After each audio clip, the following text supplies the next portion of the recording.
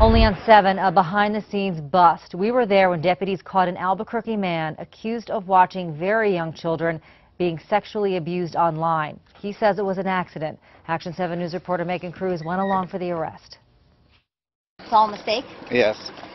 You didn't know that you were downloading 18,000 files worth of child pornography? This is Michael Apodaca.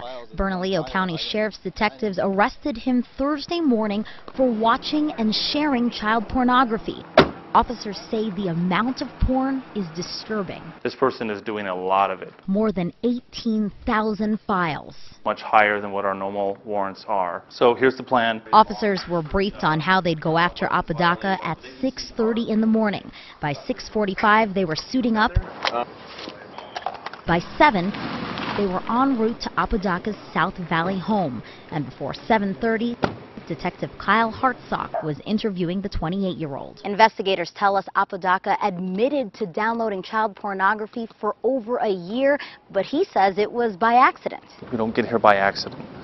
We can have dates and times. We know what the files look like. Hartsock says Apodaca had sexually explicit pictures and videos of children ages 3 to 12. They're either posing in an erotic way or they're in the middle of a sexual act, intercourse, oral sex, digital penetration. It's not what you think. It's not. So what is it? It's not. It's bigger. It's not as big as it seems. It's just some stupid stuff. It's big enough that you're getting arrested. It's something I'm very ashamed of, but it's not. It's not as big as it is. In Southwest Albuquerque, Megan Cruz, KOAT, Action 7 News.